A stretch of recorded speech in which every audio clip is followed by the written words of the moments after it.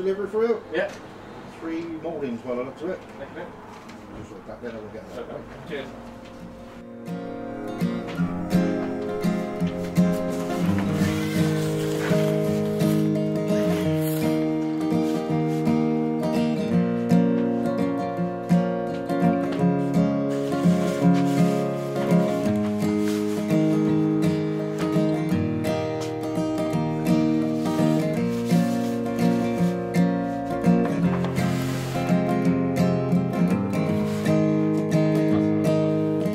The architrave here.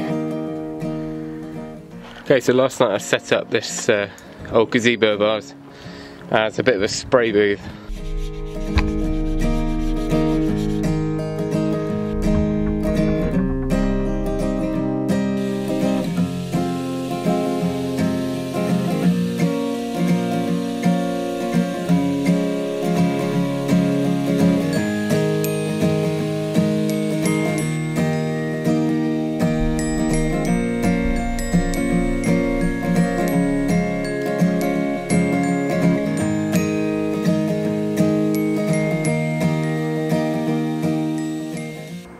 Luckily it wasn't too cold, so I got both sides done over the course of the evening and left them to kind of dry overnight.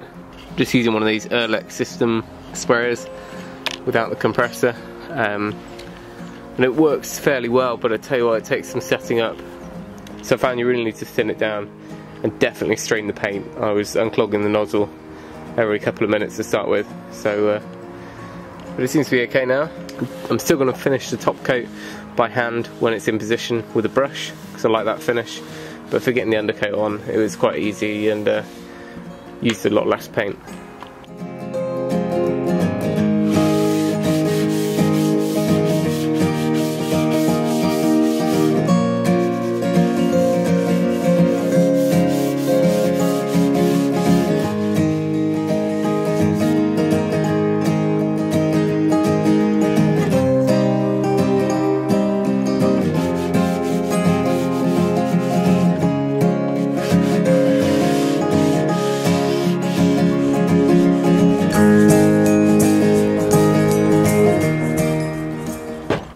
So last night I was thinking I could do this quicker and easier with a roller, but that's taken me 10 minutes to do all those 7 boards.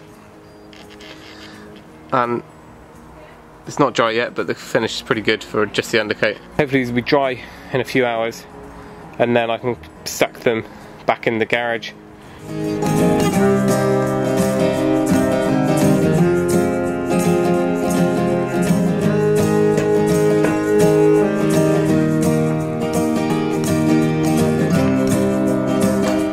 So, all the architrave just arrived. Managed to weave it through the house. So, and that's the dado rails as well. If you remember the 2 samples that I ordered the smaller one, and then a couple of days ago called up, changed my mind, and they've sent the bigger one, which is, I think, going to give us a better look and more like what was here originally. They're 4.8 meters, so you're going to suspend them between those 2 ladders and spray them there, and hopefully there won't be any flies around. It's a bit of a production line at the moment, getting all of this primed and sprayed. Got all of the architraves out now, and the dado rails which are in the middle here, and I'm just using some knotting solution just to go over all these knots. Not sure if I need 2 coats, but certainly give them 1 good coat of that stuff. I'm just using a cloth to dab that on. I think what I'm going to do is spray them all this end, and when they're sprayed, slide them along and just kind of loop them around. Have a bit of a system. So the paint I'm using is acrylic, and that's obviously much safer to be spraying with, but it's quite thick. It's a Leyland paint, and all I'm doing is I've just put a splash of water, no idea what ratio that is, maybe kind of 1 part water to 5 part paint, but it seems to be working okay. So we'll give this a little buzz up with the combi drill.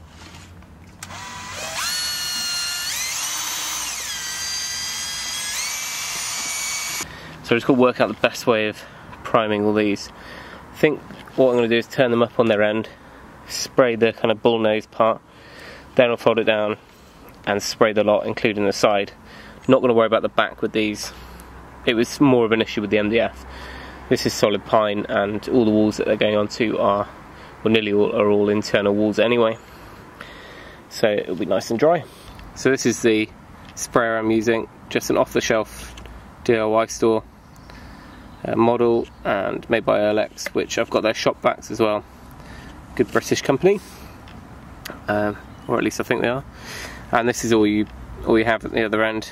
They do a higher grade model, which has kind of got a metal canister, but this seems to be doing the job.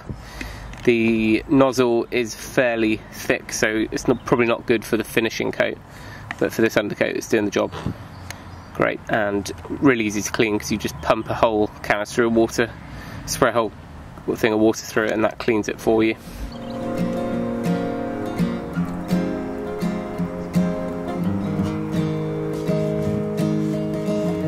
Over on this side of the garden it looks like it's snowed from all the overspray. I need to get the lawnmower out, but on this side I've managed to put down some cardboard, so hopefully that'll catch most of the overspray as we go.